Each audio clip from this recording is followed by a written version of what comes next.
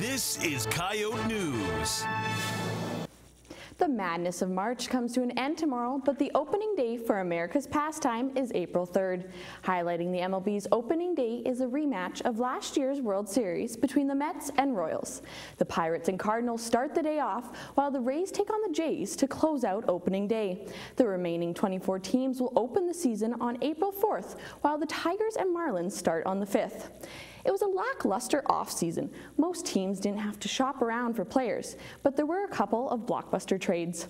Having been a Blue Jays fan for most of my life, I was sad to see David Price go. The Red Sox were able to grab Price for 7 years and at a cost of $217 million.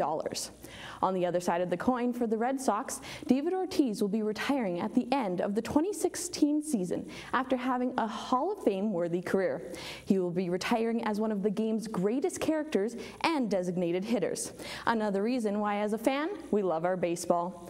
I love the excitement that surrounds the start of a new season, no matter the sport. It's like the first day of school, but instead of new pencils and books, players will have new cleats and fresh uniforms. So grab your peanuts and Cracker Jacks and take me out to the ballpark. And that's Kassidie's Corner.